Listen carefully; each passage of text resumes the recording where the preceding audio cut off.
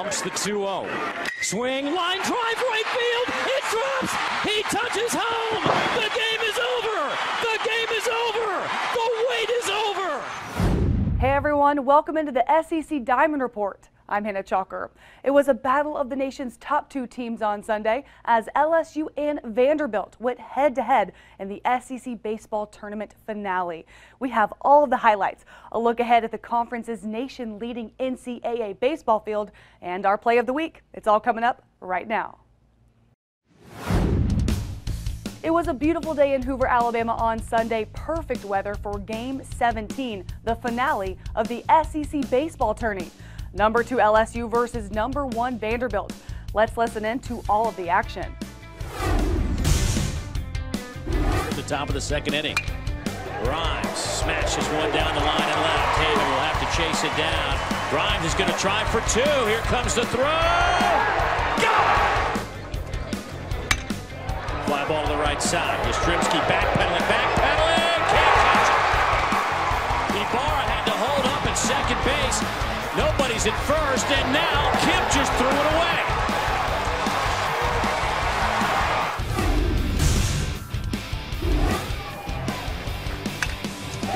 Line drive, base hit. That'll drop in for a 2 RBI single for Vince Condi, and we are tied at 4.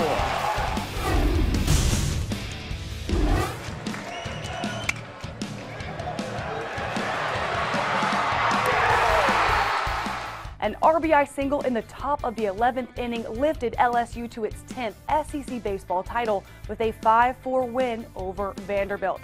Senior left-handed pitcher Chris Cotton picked up the win for the Tigers, pitching a hitless final 2 2/3, not allowing any of the 8 batters he faced to reach base.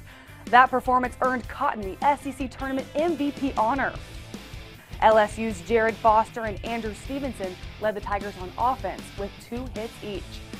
LSU is now 52-9 overall, 23-7 in the SEC.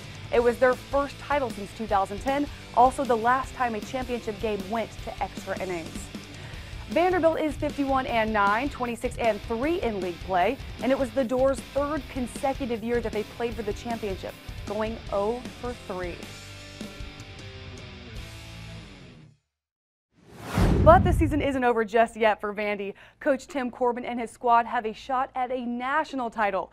The SEC is sending a nation-leading 9 teams to the NCAA tournament starting on May 31st. Also keeping its Omaha hopes alive is Alabama. And the Crimson Tide come in clutch with our play of the week.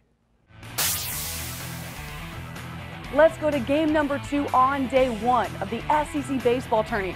Auburn versus Alabama, and check out this double play. Nice stab. Could this be 2? Oh my goodness, what a play. Put that on the highlight reel. That's one for the ages. In a critical situation against your rivals, the combination of White and Overstreet getting it done today.